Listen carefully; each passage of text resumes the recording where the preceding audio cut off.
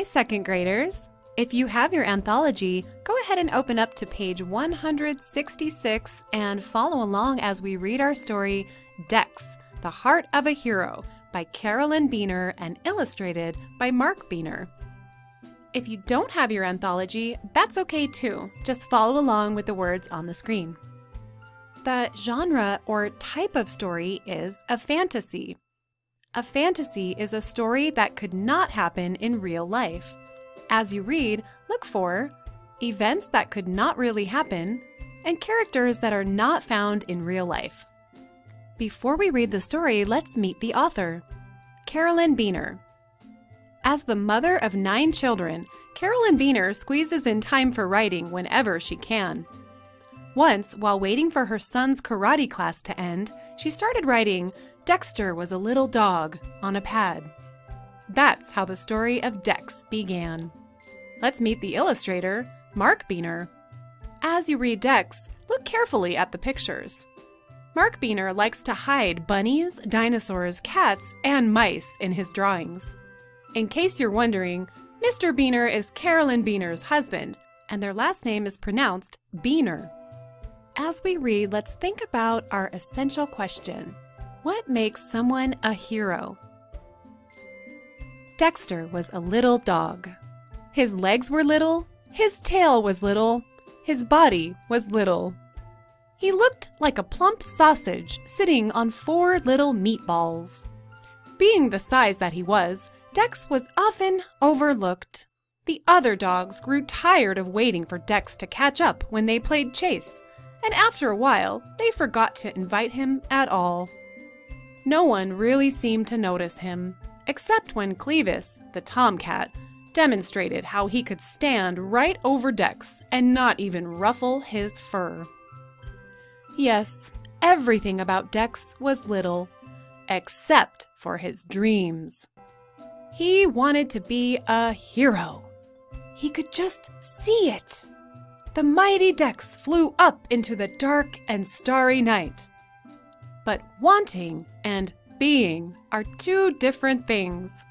Dex lived on dreams until one day, after crawling out from under Clevis yet again, he decided there had to be more to life than gazing at the underside of a cat.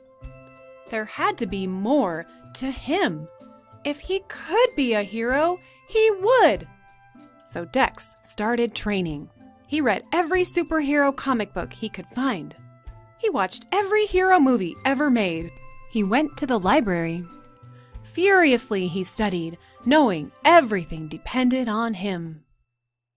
Dex figured that a hero must have strong muscles. He needed exercise and lots of it. Dex started trotting to the corner and back every morning. He hopped over every crack in the sidewalk. He struggled to climb the garbage pile, up and over and down, then up and over and down again. All day long he worked, day after day. Even at bedtime, when he wanted to flop on the rug with his tongue hanging out, Dex forced himself to circle 5 extra times. The mighty Dex pressed on through wind and rain and storm and fatigue. When it got easier to run to the corner and back, Dex did it again and then again. Then he dragged a sock filled with sand as he ran, and then 2 socks. When Clevis was bored and stood in the middle of the sidewalk to block his way, Dex dropped to the ground and slid right under him. He was too busy to be bothered by Clevis. Dex was tired. He was sore. He was working so hard that he almost forgot what he was working for. But one night, as he dragged himself to bed after his last set of push-ups, Dex stopped in front of the mirror and flexed. He could feel them. He could see them. Muscles! Faster than a rolling ball, stronger than the toughest rawhide, able to leap tall fences in a single bound. Now Dex didn't take the stairs, he skimmed them. He leaped over hydrants. He vaulted up curbs. He could jump over the garbage mountain without touching the top. He could run like the wind. He felt as if his legs had springs. Only one thing was missing: Finally, a small brown package arrived. Dex ripped it open. His hero suit! It was red with a shiny green cape, and it fit like a glove. Dex loved the way it felt. He loved the way it looked, and he loved the feeling he had when he put it on. He was ready. With the courage of a lion, the strength of a bear, and the heart of a hero. When Dex went out in his suit for the very first time, he looked up the street and down. He noticed a young pup trying to cross the street. Dex sprang into action. "May I help you?" he asked. He guided the wide-eyed pup across the street and grinned as the pup stared up at him with its mouth hanging open. The pup whispered, "Wow, it's Super Dog!" Super Dog. Dex liked the sound of that. Of course, when Clevis saw Dex, he just had to comment, "Hey Dex, where's the party?" Dex was so busy that he was able to ignore Clevis, for the most part. The only time his face ever got red was when Clevis yelled, "Where'd you get that dress up?" Dex had to wonder if Clevis saw anything but the suit. Didn't he understand that the suit was just a way to let people know he was there to help?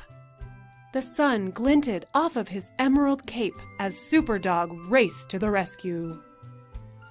There was a mouse he saved from a sewer. A purse snatcher he tackled. He fixed his neighbor's sprinkler. He found a lost kitten, pulled a rat away from a live wire, tracked down a lost wallet, put out a trash fire, and organized a neighborhood cleanup day. It seemed that now, whenever anyone needed help, they turned to Dex, and Dex had never been happier. Late one evening, there was a banging at the door. When Dex answered, it seemed as if the whole neighborhood was yipping and yowling in a panic. "It's Clevis!" they shouted. "He's stuck in a tree! Hurry, Dex, hurry!" Dex raised his eyebrows. It was not like Clevis to move enough to get into any trouble. In a flash, he was dressed and ready. It was clearly a desperate situation. As he got closer, Dex could see Clevis. He had been chasing a squirrel to the top of the tree, but had slipped and was hanging by one claw from a slender branch. He was yowling for all he was worth. "I'm slipping!" Clevis screeched. "Help me!" Dex looked desperately around for something to climb on. There were no boxes or ladders, not even any trash cans. Then Dex looked at the crowd. "Quick, everybody!" Dex shouted. "I've got an idea!"